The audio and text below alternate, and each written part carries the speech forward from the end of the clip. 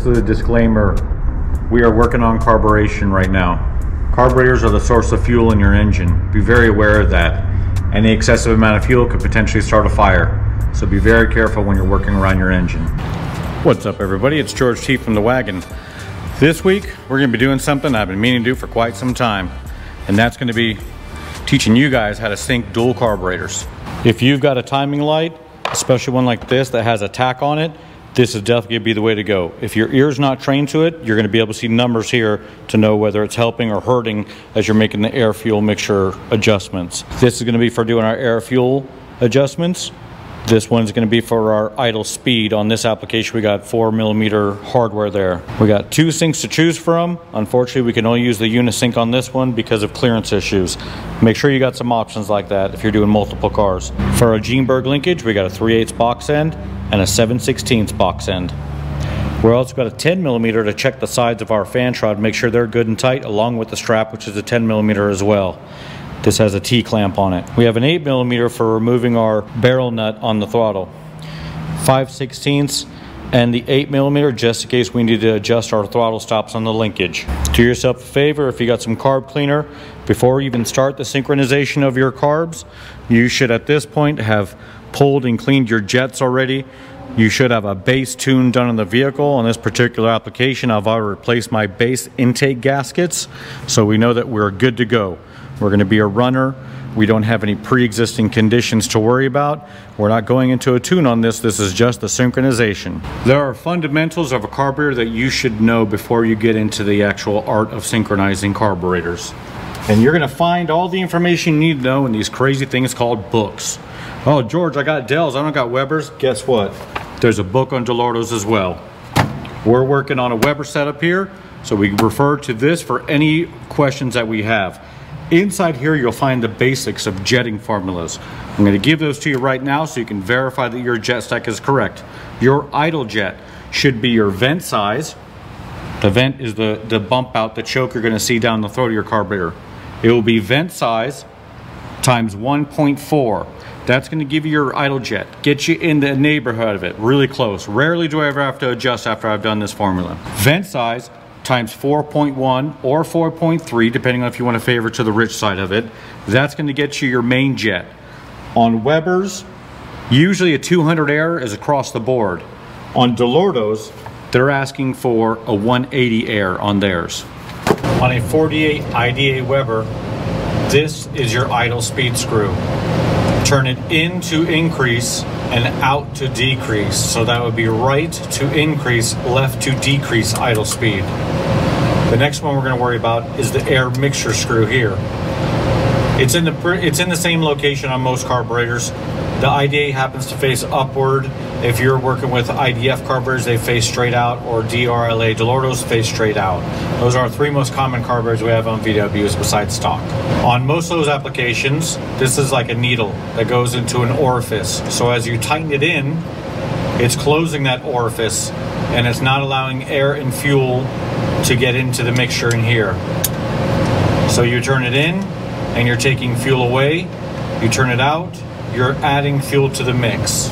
Most of the time, a flathead screwdriver is what fits this application here. Usually, this would be a flathead. In this particular application, they have it as a 4mm Allen. For the Gene-Berg linkage, you're going to need a 7/16 box end wrench and a 3/8 box end wrench. That'll handle any of these connection points along here. When we synchronize the carbs for the first time, we disconnected the linkage up here. So we have all our tools ready. Our first step is going to be to fire this motor up and get up to operating temperature. You never want to adjust your carbs when they're cold. If they do, you're going to get a false reading on those air mixture screws. So definitely get up to operating temperature before we start messing with anything. I recently installed this Gene-Berg linkage and I have it set up to where it will run even without being synchronized. Get yourself your timing light that has your tachometer on it and set that up so as you're adjusting those air mixture screws, if you don't hear it, you'll see it in the numbers. We're going to go through a little checklist before we even fire the engine up. First thing we're going to do, we're going to check for leaks. I'm going to have Ocean go up front, fire up the fuel pump. We're going to just check our fittings, make sure we're good. Our next step is going to be looking down the throats of the carburetor. Make sure we're not overflowing our float bowls. Once you've verified you have none of these issues, then we'll move forward with actually trying to fire her up. All right, Ocean, turn the key on. My fitting on the right side is a little wet, so I'm going to check and make sure that it's tight, and then we'll proceed with the float check. Well, that sucked. This was leaking. So I had to take that carb back off and fix the fuel line in the back there, replace it with a push lock one. I've had just bad luck with these. Once they lose their seal, you have to remake an entire setup for it. So we changed it with a push lock hose. Now I've verified I don't have leaks. Now we're going to look into the throats of the carburetors with the key on and see if our float bowls are overflowing. Key power on. So now we got the pump running, and I'm just looking down the throats of each carb.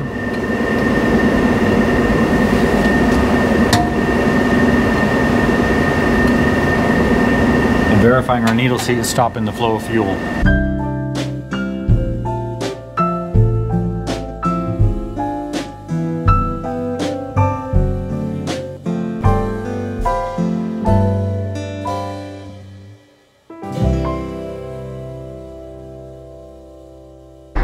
At this point, this motor's been running for a bit.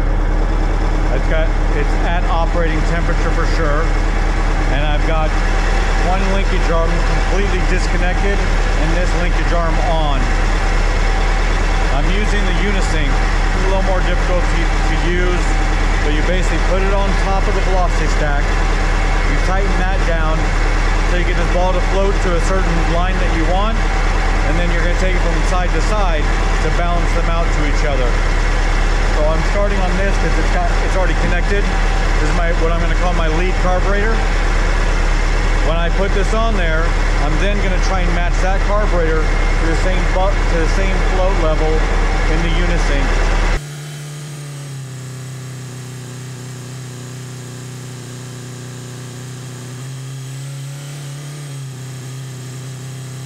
The red dot is what I'm moving up, the red ball.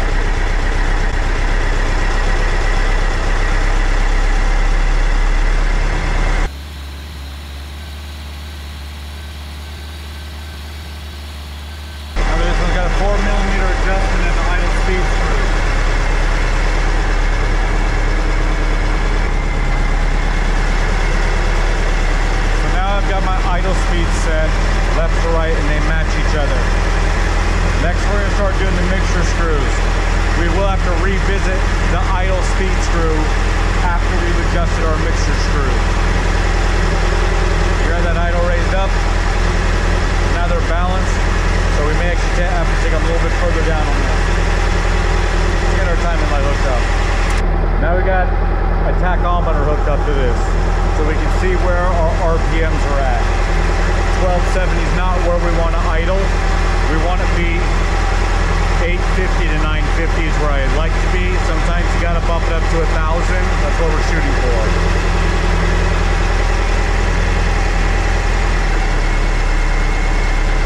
I was like an eighth of a turn on that, dude. We're already going down. We're back in the 1,000 range.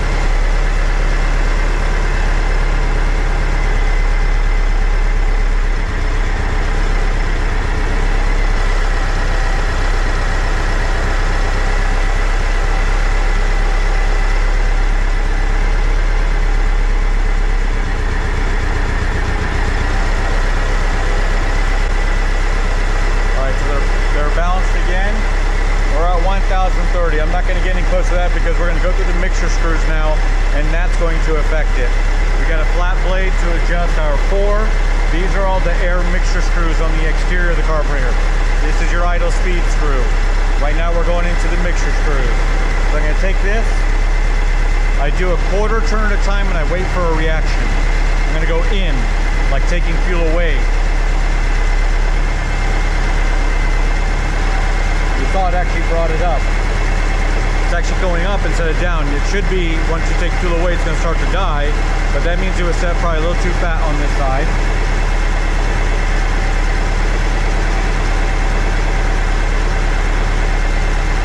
We went down a little bit there. So you always want to set it to your highest idle that you achieved on that one. Go in one more quarter turn, watch it react to make sure I'm on the right track. You see it starting to stumble? So I pull it out that quarter. I'm gonna take it out one more quarter because that's the highest idle I had achieved on that cylinder. Right there. We're up to 1130. Most likely gonna climb higher than that. Let's go to his friend behind him.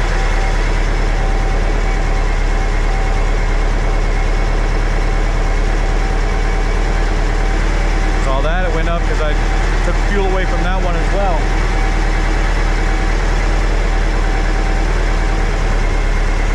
Starts to go down. Take it out to where I had the highest idle on that side. We do the same thing on this side.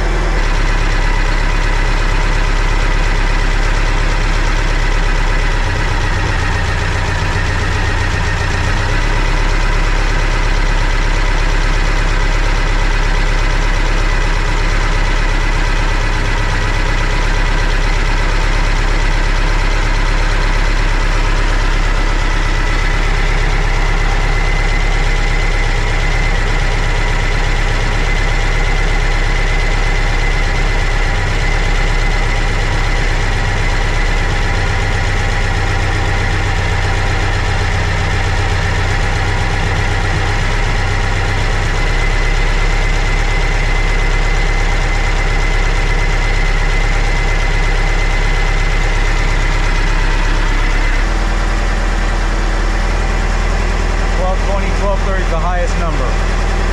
We're going to go back to our idle speed screw, bring it back down.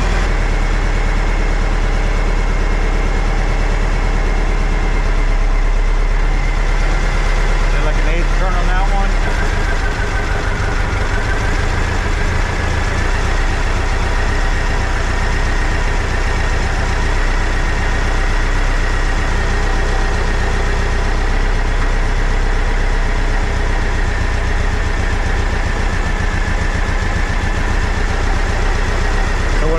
I'm bringing it both up to where the bottom of the float is at that bottom line. I'm at it 1,000, 120, 110. I'm happy with my mixture. I'm happy with my idle speed. Now we got to get that linkage arm on without adjusting the idle. That's the big part. So now I'm on this linkage arm here. I changed the height by turning this top piece, okay? Right now I'm pulling up on that side to make sure I'm up on the throttle stop that we've already adjusted. And I'm bringing it in to that hole on top. I can tell it's fighting, so it needs to be a little bit longer. Turning out one turn.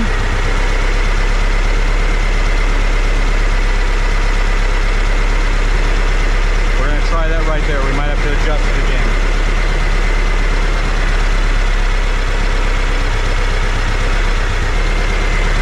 For sure once we start tightening the screw. If it starts adjusting the idle, then we need to change the length of it.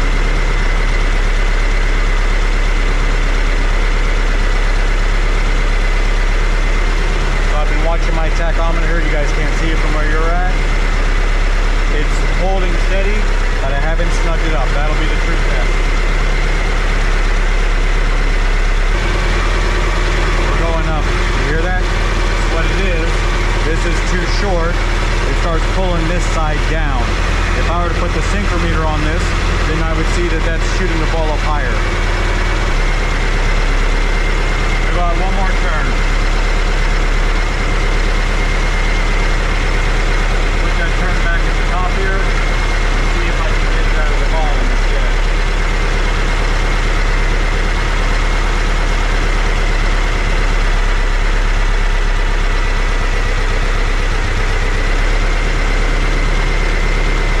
Still at 1,050, 1,060 where we were. This is not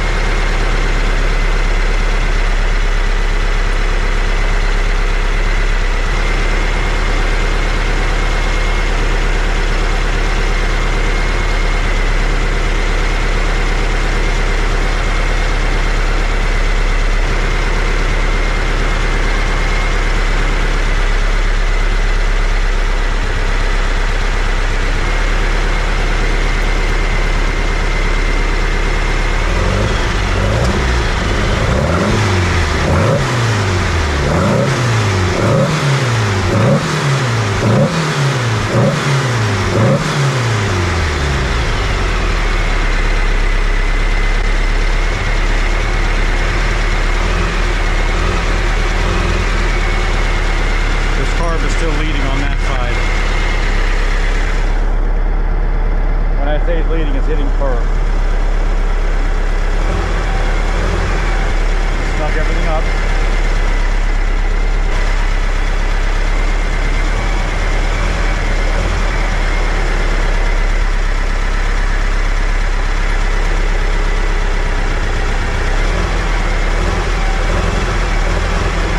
This is a bird specific fix I'm going to do here, okay? Because you can only turn one arm at a time, you can't make it bigger in these tiny increments. It's always got to be one revolution.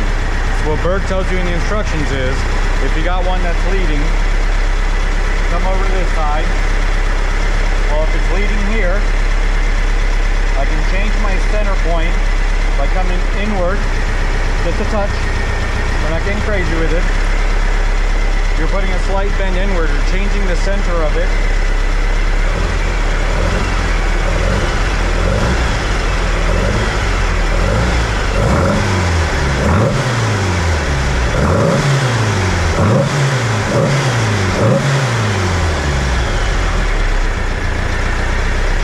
Much better. This one is still slagging a little bit behind, so now I'm going to go on that arm and bend it in this way to have it catch up. And these are extremely slight bends, like that doesn't look bent now, correct? So slight bend.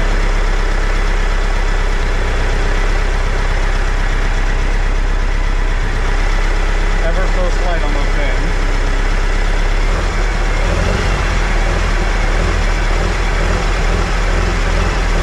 Still see that one bleeding.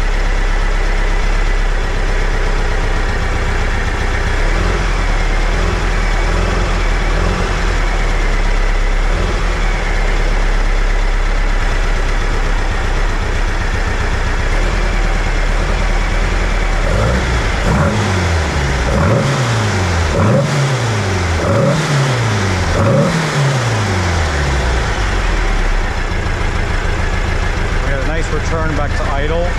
That's important. That lets you know we don't have any intake leaks. We'll check them with the synchrometer one more time.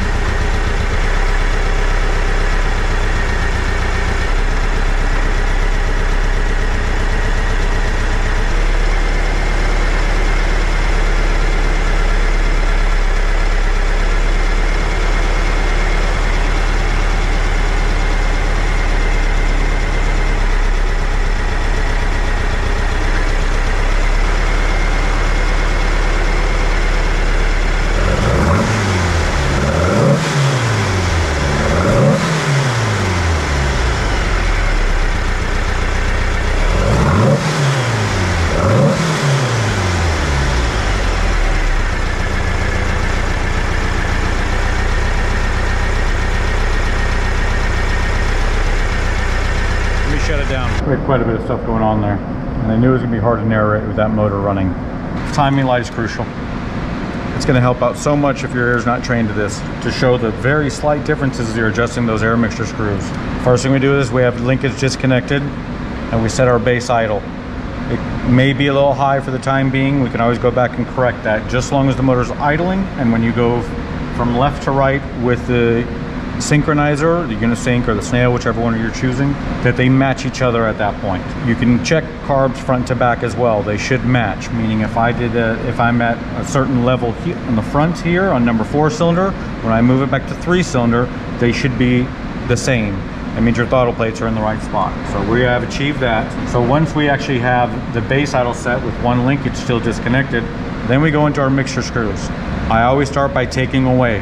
I take away and I go quarter turn at a time, and you're waiting about 4 to 5 seconds per turn for a reaction from the motor. If you just sit there and turn them willy-nilly, when are you going to know you got it right? When I say a quarter turn, if the flathead's facing this way, boom, I turn a quarter turn in that way, taking fuel away. How is the motor reacting? As you saw when we started this, it actually started going up right away as opposed to what most people think is down. It means they were probably set a touch on the rich side to begin with. Once we have our mixture screw to where it goes to what we call a stumble, you bring it in and it really like you're losing that cylinder. You bring it back out until you get back to your highest peak idle you achieved on that one cylinder. Move on to the next one until you got all 4 of them done in that same manner. Then you come back and you check your idle speed screws. On this particular application, there were the 4mm Allen key I was using. So we may need to bring it down because now that we got them all at their peak, we're doing 1200. Bring them back down. You go left or right, bring it back to where we're hopefully in the area of about 1,000 RPM is what we always shoot for. Once you got about 1,000, you have to go revisit your mixture screws, each one individually. You may even end up with the same exact space on it. You may be an 1/8 of a turn in instead of a 1/4. So just turn it until you reach your peak idle, and it maintains it for 4 to 6 seconds, and you're good. When you get the mixture screw set up again, and you're gonna come back in to reconnect your linkage to it now. Now you want both of them on there, and it shouldn't be affecting your idle. If it's affecting your idle, you got the one arm too short or too long. So once you get your secondary linkage arm on and there is no difference in idle, connect it, double check with the sync again. Once you think you have them correct on the sync and they're hitting, what I'm saying hit, I mean I'm barely touching this, and you can see that they hit at the same time. When you got them hitting at the same time, you're pretty much done at that point. You go back and you put the sync back on and you make sure that they're still synchronized to each other. You should be finished with this application. Now this entire time we've been doing this throttle cable's been disconnected. Now we can actually go in and connect that throttle cable. Don't put too much tension on it. When you're putting it on, it should almost be slack in the back. All right, so I'm grabbing my Nipex and I'm making sure that I'm pulling in on this one here, not crazy tight. Just pulling in to know the pedal up front is in the upright position. Now once I get that connected, I'm going to come on this side of it because that's the way it's going to want to lift, and I make sure that it's not lifting. My thumb is putting pressure on the accelerator cable on this side, okay? Because we don't want to add a bunch of tension. So I got a finger on each side holding that dude in, and I know that that's not guitar string tight. It's actually not pulling in my throttle there. How often should you be syncing your carburetors? The answer to that is how good is your linkage, how good is everything else on your induction system. If you've got blown out throttle shafts, you're going to be syncing your carburetors a lot more than normal. If you didn't do a good job installing your linkage, or you have really cheap linkage, you'll be syncing your carburetors a lot more than normal as well. This is a brand new setup that we have on here. As far as the linkage goes, the induction system was previously existing on this vehicle and didn't run bad or anything like that. The only problem it has, it would never get below 1100 on idle no matter what I did on here. We figured out a couple issues besides that, but also the customer wanted to go to a Berg linkage as well. This motor's built by Gary Berg, which is pretty freaking awesome. So to put a Berg linkage on it just seems right. Now that we actually have it set up with a new linkage on it, I would expect that in, let's say, 500 miles, if my customer calls me and tells me he has a stumble, something like that, that's really not a big deal to me. I know something is probably settled here somewhere. Either potentially one of the camshafts might have a little additional planet we got to work out. There's just certain things that may make it come out of whack. If the customer's got a huge heavy lead foot and he keeps stomping the throttle down, you're going to get things to move down here. I know this customer, he takes care of his cars, he doesn't drive them around like an idiot. So I don't expect to see this thing back, and any adjustment I'll make will mostly be with the crescent wrench. The way you saw I just did a little bend on either one of these arms out here, that's about the extent I'll have to get into it. I shouldn't have to blow arms off and resynchronize everything. It should just be like, oh, one's not hitting before the other one. So just a slight adjustment in the future is all I expect to do to this. Because once you have it set up to idle and full throttle, and you know everything's tuned properly, if you're having an issue, it's most likely not the carburation synchronization. I had to learn that at an early age. My dumbass changed a set of heads because I had a popping on one side I couldn't get rid of. I didn't know enough about it. I was lazy. I kept taking it to my friend Ron to adjust my carburetors on it, and he suggested, hey man, you probably got a bad valve somewhere. So I ripped my heads off my motor and changed them, as opposed to just getting better linkage, better carburetors, 34 ICT garbage. Just, yeah. We all learn our lessons one way or another. Buy once and cry once. Spend the money on the good stuff. You see this motor is littered with good stuff. We got a CSP breather. We got Ross Wolf candy all over it. We got good Spanish IDA Webers. And we got Gene Berg linkage on them. Good ignition. Good componentry all the way around. Everything's set up right. So when we get this thing dialed, she's actually dialed. I got to put a shifter in this because you got a Berg shifter as well that we're going to throw in this dude. And once we get the Berg shifter, we're going to take it on a test drive together.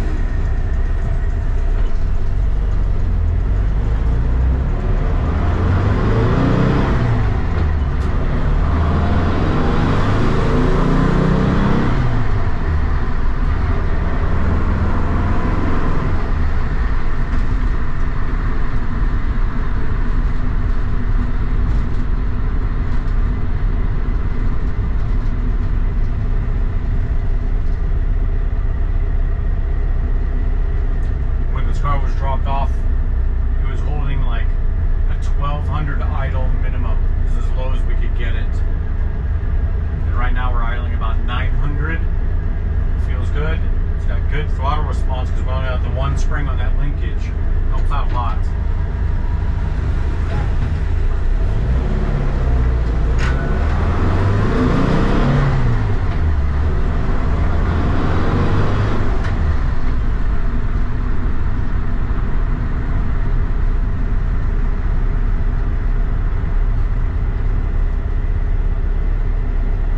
Idle's really good, feels really good.